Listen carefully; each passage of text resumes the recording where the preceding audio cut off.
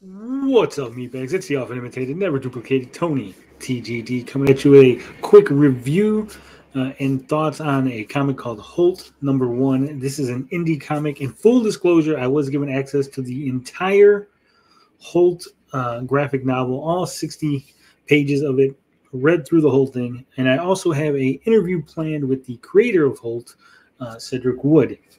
But with that said, we're going to go ahead, we're going to get into it, but first, we got to hit that theme music. Hey, get out of my way. It's season using hot takes, so you might as well stay. It's time to listen to the geeking away. Okay, so what is Holtt? Holtt is an independent comic from Pull No Punches Press. It is written by Cedric Wood, and it is illustrated by Matt Oppenheimer. As you can see, Holtt #1 here. This is the cover. It's got a very John Wick-esque looking hero on the cover. We got somebody here in a ninja costume, Cedric Hood, Matt Oppenheimer. And we're going to give you the little synopsis included in this page. It says, when a war hero returns home after his mission is accomplished, he learns of a planned assassination attempt on his life from an old friend turned foe.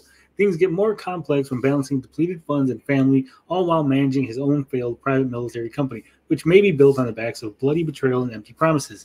It's Metal Gear Solid meets Christopher Nolan's Memento. Mature reading, contains nudity, sexual situations, and violence. It is 22 pages for #1, 8.19 megabytes, and this will cost you $3.99 here on Gumroad.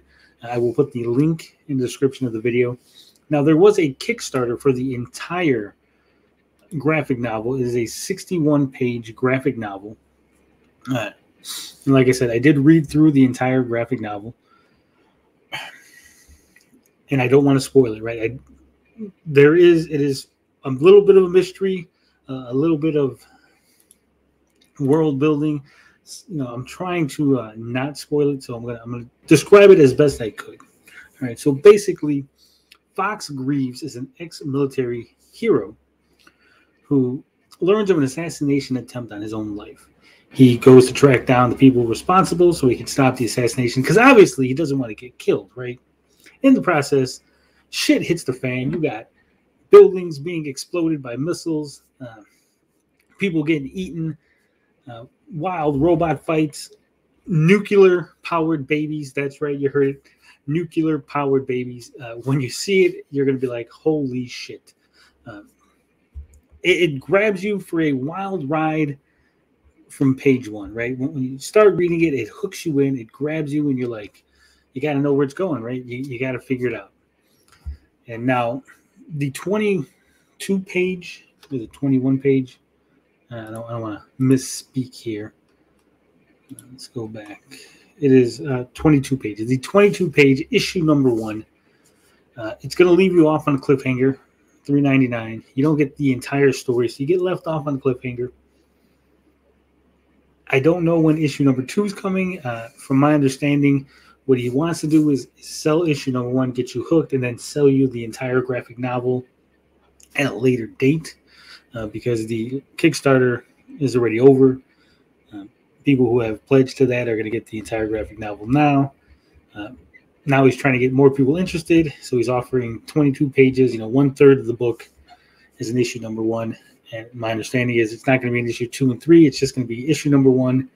And then the other 44 pages maybe, or the entire 61 pages, whatever it comes out to be. But like I said, it does leave you off on a bit of cliffhanger. So be aware of that if you intend to buy this. I would give the story about a 7 out of 10. It's not excellent. It's not great. It does introduce a lot of characters, but you don't get a lot of depth to these characters, right? There's characters coming in and out of the story, and they just kind of shuffle through, and you're like, oh, you meet some people, and then they're gone a couple pages later. So that's a little annoying. There's lots of hints as to, things going on in the background, people's history, character relationships that you don't get really fully fleshed out. Because like I said, it is a wild ride. It's nonstop. You buckle in and you take off to the races. It's not a slow, meandering story.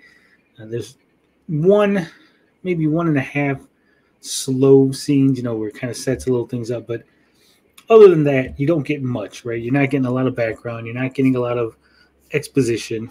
It's a lot of action, a lot of moving the plot forward, which is a good thing and a bad thing, right? It's a good thing because it keeps you invested. It keeps you turning them pages and trying to find out, see what happens next. However, the payoff is kind of a dud. You're not really introduced to a lot of characters. You're not introduced to their motivations, their backstories. So when you get the big reveal, it's kind of like, meh, right? It's not a big shocker. It's not something that like you could have really guessed. It's just kind of a eh.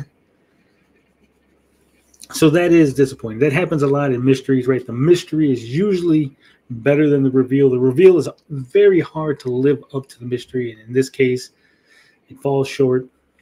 There was one typo in the graphic novel that I read. I did make Cedric aware of this. The art, hit or miss. The first half is very, very crosshatch heavy. A lot of shadows. Really busy. I'll show a couple screens from the Kickstarter so you can get kind of an idea of what I'm talking about here. So this is, I think it's page 1 of the story. As you can see, like lots of cross hatching, lots of shadows. Nothing's allowed to be solid color. It's a lot of this. Real busy.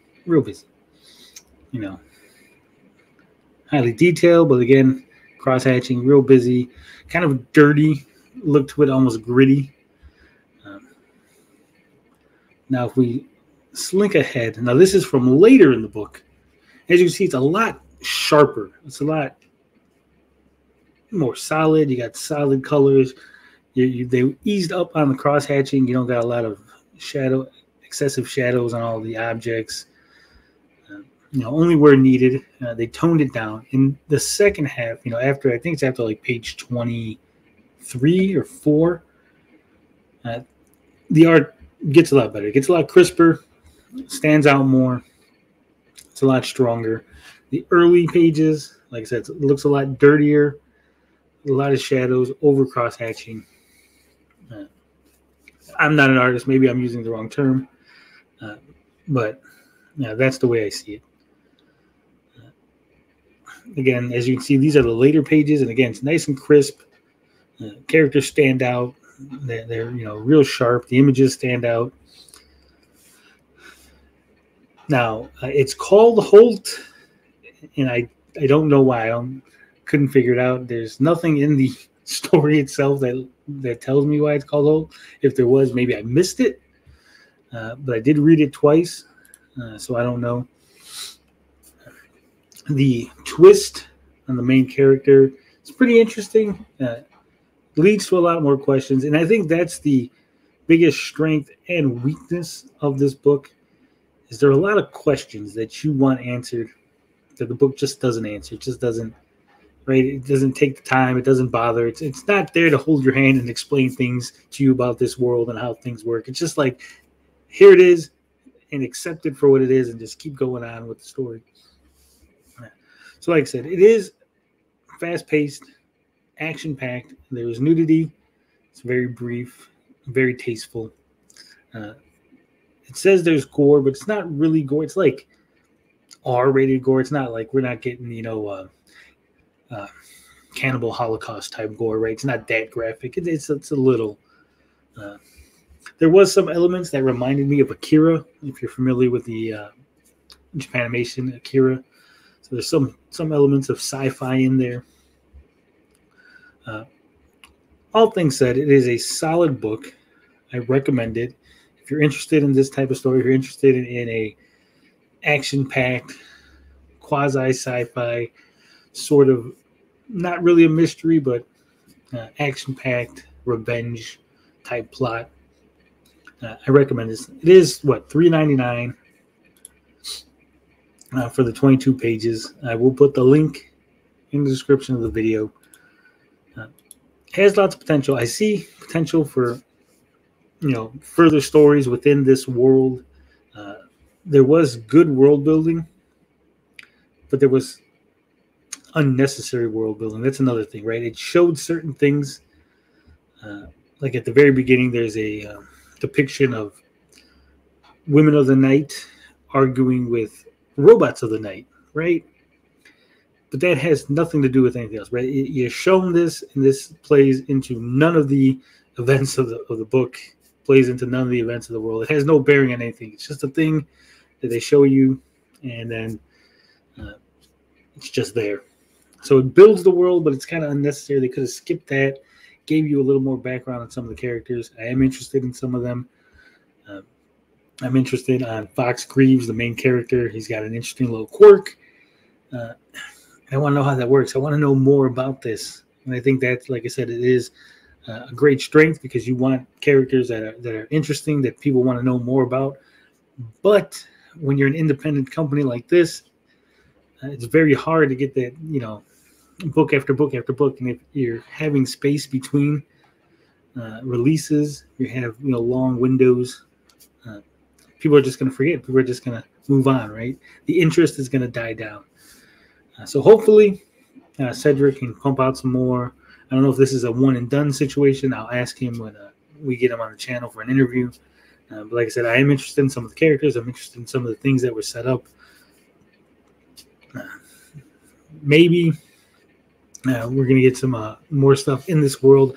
I really hope so. Like I said, 7 out of 10, not the greatest.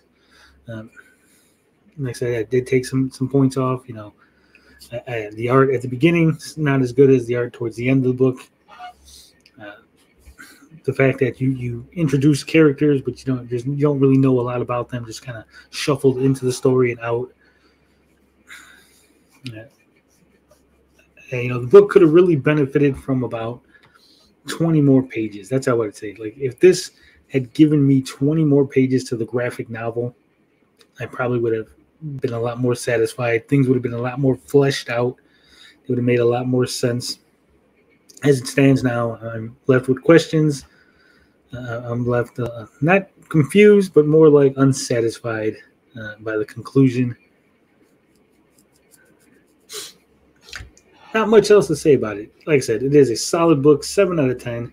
If you're interested in it, if you think you might like it, I suggest you check it out yourself. Check out, there are pages in the Gumroad, more pages from inside the book. You can check out the art, see if you like the words, the dialogue.